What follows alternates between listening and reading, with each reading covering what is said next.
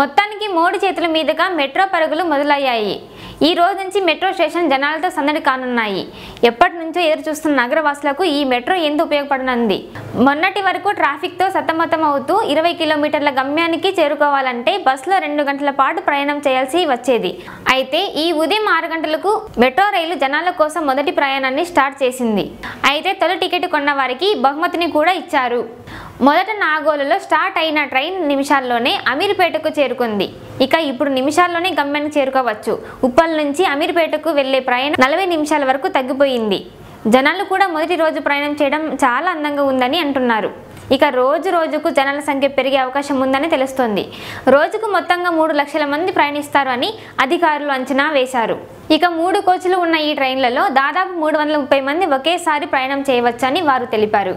మొదట 6 గంటలకు మొదలై రాత్రి 10 గంటల వరకు మెట్రో రైలు నడవనున్నాయి. 5 నిమిషాలకు ఒక ట్రైన్ ఉంటుంది.